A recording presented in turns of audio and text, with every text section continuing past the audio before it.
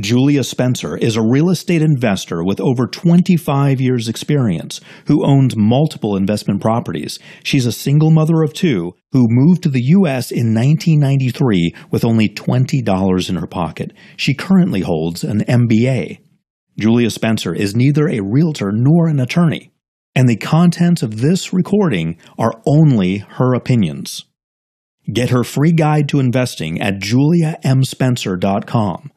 I'm your host, Dr. Steve G. Jones, multimillionaire and hypnotherapist. My website is stevegjones.com.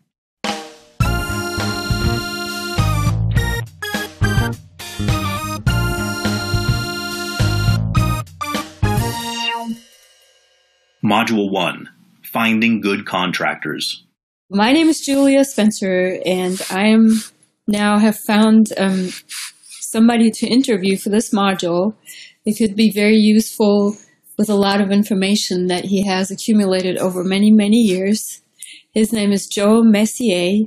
He works with me on all my real estate investment projects, all my remodeling, all my repairs, all my little projects that I have. This is my man that does all the work for me, and I have been able to capture him for this interview series and ask him some very important questions related to home construction and remodeling, upgrading, updating, and building in general. And he has a wealth of information. He's been doing this kind of work for more than 15 years. This is his full-time profession, and he runs a very successful construction business.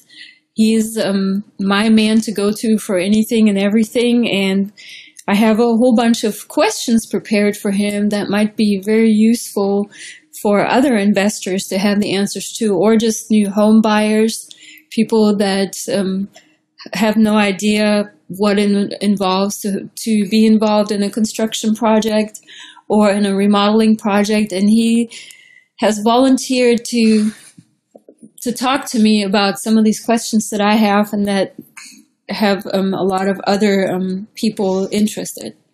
So one of the first things, Joe, that I wanted to ask you about is about construction companies. Now, I have about 11 investment properties right now.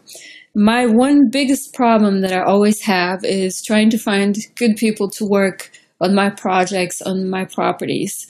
Sometimes I find good ones, sometimes I find bad ones, sometimes they're way overpriced.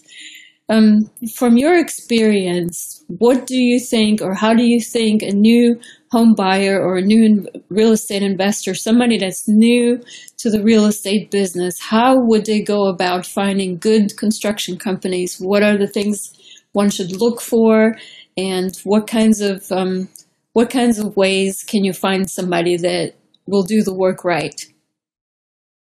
Basically, it would involve a lot of labor. For your free guide to real estate investing, visit juliamspencer.com.